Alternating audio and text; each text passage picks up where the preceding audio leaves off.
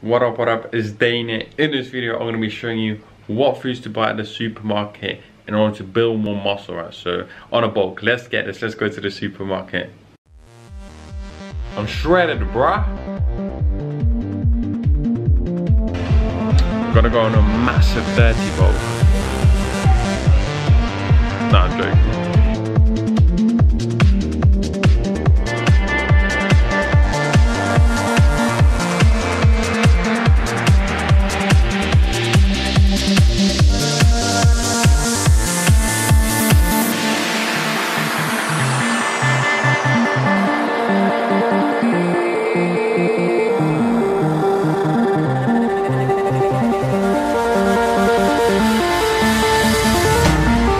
Too late to admit when you're wrong.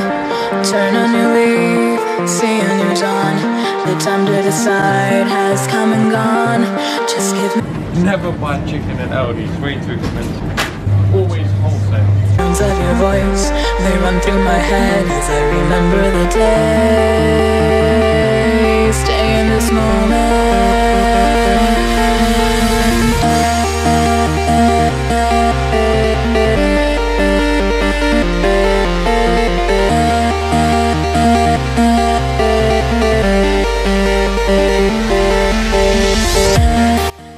Okay, so I actually forgot to end the video yesterday, so it's the following day, and one thing I have to mention quickly is that when I said don't buy the chicken from Aldi, I meant the chicken breast, obviously, because just after that I bought the roast chicken, right? So anyway, that was just for more convenience than anything, so let's get it. Okay, so let me talk you through to what foods I bought just to provide some more value for you guys, so listen in.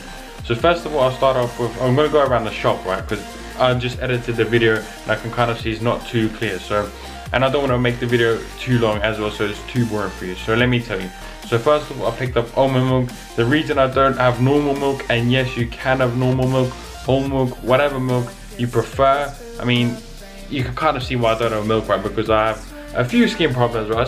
It's not like major, well, some people might say. But anyway, whatever. That's almond milk that I picked up for number one. I have that in my oats when I do actually have oats again. And then obviously in shakes and stuff like this, a masculine shake, I made a video on that. If you're interested in that, go check that out. So that was what I picked up first. Second is I got some rice, and that you can see is microwave rice. Normally if I'm on a budget, and this time I didn't actually have to buy all this shit, so that was real good. But normally if I'm on a budget, I'll just buy like the rice by itself, so I put it in a pan and it's cheaper, and however it's not more convenient. So that's rice. Now the carbohydrate sources that I normally eat are as follows, and this is so important if you're trying to build muscle, because as we know, we need to eat a calorie surplus. And let's talk about the satiety index. Now, rice, it doesn't fill you up as much, right? And you don't necessarily need to have brown rice or white rice, right? Just pick a white rice or just pick rice that you like. Now, that's carbohydrate sources. Then I have potatoes, sweet potato and normal potatoes. And that's basically the three carb sources that I usually have. Now, for maybe if someone would say the breakfast carbohydrates, I would have a lot of cereals, well not a lot, maybe two, brown flakes and granola, and let's add another one in, oats. So that's basically all the carbohydrate sources that I consume, and yes, they are quote unquote healthy, and you need to understand that just because you eat healthy doesn't mean you're gonna necessarily build more muscle, especially if you're not in a calorie deficit. So those are the carb sources. Now let me quickly track back, run through the shop. What I picked up next, I think it was the vegetables. I've got some red peppers, then I've got some bananas. Like I took a whole bag and then obviously put it back because I didn't need so many.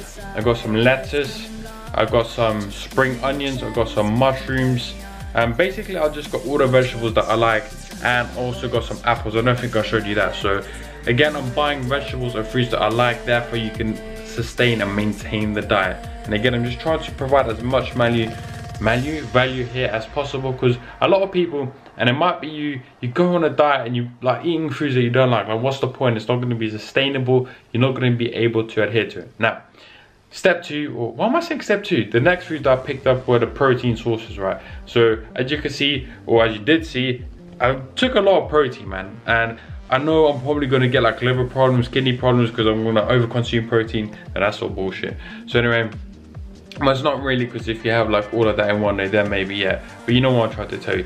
So basically I just stocked up on all that. I put it in the freezer, and yeah, that's basically it. It's quite simple. I have turkey breast, turkey mince, beef mince, and then I also get chicken, but as you can see, I do not get chicken from Aldi. That's like £7 something for like 4 breasts, man. I have 4 breasts in a day, so that's crazy. So anyway, that's the protein sources. Now, healthy fats, I don't think I even picked up any healthy fats, in fact. I got, again, Greek yogurt. Again, that's another source of protein, and I just have that almost every day, right? I like that. So the healthy fats, like I said, I didn't really pick anything on that up.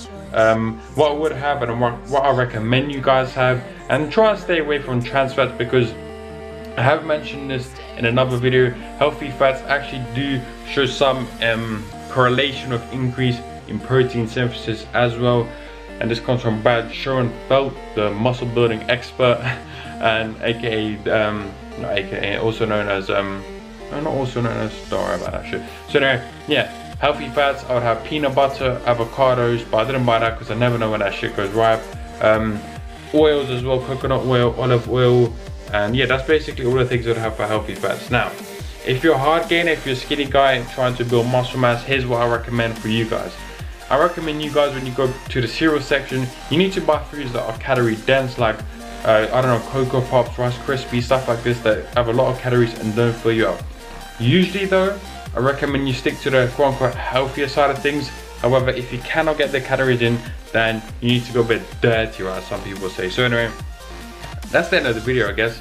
That's just all the foods I bought, and some people probably already clicked off this video because I've been talking so long. Anyway, I like to talk to you guys. I like to provide as much value as possible. Now, here's the important part. If you enjoyed the video, let me know so I can make more of these. And for those of you who actually watched it to this point, because if you're not gonna like let me know, then how do I know that you want to know more information about foods, how it relates to protein synthesis, or stuff like this, you know, how it relates to nutrition, building muscle.